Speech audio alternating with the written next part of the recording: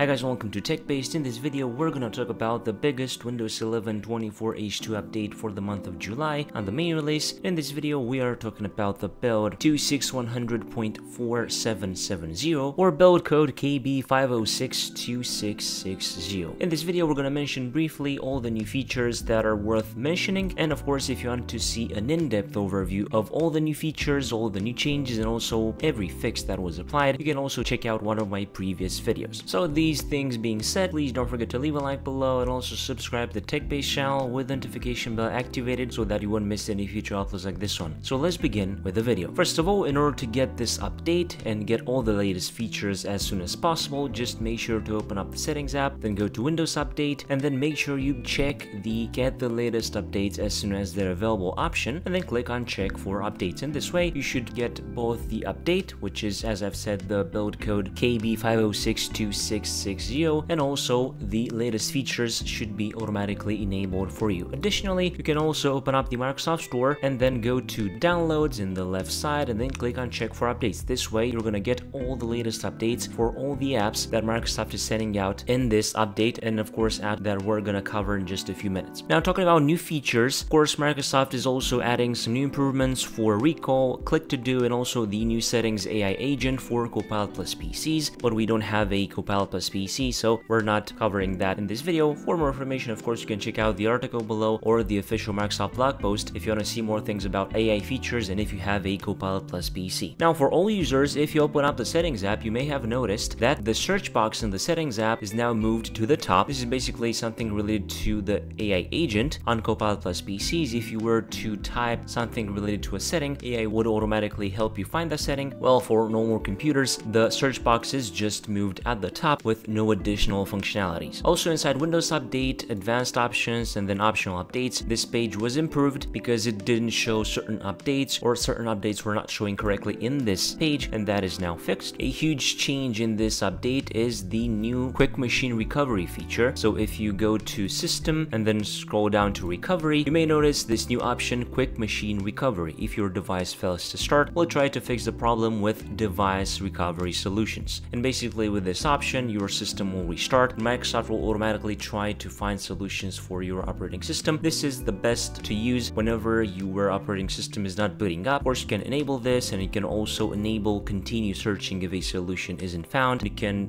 look for a solution every and also restart every minute. You can play around with these settings if you want. But overall, this is a nice new addition that will help a lot of people fix their issues whenever their device fails to boot or start. BSOD is also changing its design starting with this build. Basically, BSOD will no longer be blue. It will be in two different variants, green or black, and it will have a more minimalistic design in Windows 11. Also, for apps that support jump lists on the taskbar, if you right click on that, you may notice that recent files also allow you to quickly share that item. I think this is a great addition. If you click on that, the share section or window will pop up. You can share it to your phone, email, and different apps. Also, related to widgets, if I were to enable widgets here, you may notice that we have the new WinUI 3 widgets board, which is looking pretty good in my opinion, but still not enough for me to use it because I don't find it very useful for me. In this build, there are also some improvements for Windows search. As always, Microsoft is improving Windows search to be more reliable, faster, and so on. Related to the gamepad keyboard layout, Microsoft is also applying some improvements, allowing you to better use your controller to navigate through Windows and use it to even type. And now, talking about new apps in this build, we can talk about the new snipping tool app, which now allows you to export a recording into a GIF file. So if I were to click on new recording, do here a quick recording, I'm just gonna click on start, and then I'm gonna move my mouse, do some random things, and then stop this recording. You may notice that in this screen or window, we have the option to create a GIF, and we can select high, which will be a larger file for the quality, and we have here a few information. We can click on export or even quickly copy it if you want. Let's export it to our desktop quickly, and as you can see, it is quickly exported. Now, if we double click on this video, you will see that it is quickly exported. The quality is pretty good. It's not the best, but for a GIF, of course, it's a pretty good quality if you want to create a quick GIF to show something, a setting, or anything like that. Related to the Microsoft Store in the European Economic Area can now be directly uninstalled from the start menu or the search box, and also Microsoft is adding the new install ability directly from the homepage. Basically, if you see here an app that you already own or it is free, you can directly install it from the homepage. change. As I've said, in addition to this, there are also a lot of fixes in this update, but you can check those in the article below or on the official Microsoft blog post if you're interested. So this was the video for today. I hope you liked it. If you did, please don't forget to leave a like below and also subscribe to the TechBased channel with the notification bell activated so that you won't miss any future uploads like this one. As you from TechBased, until next time, have a nice day.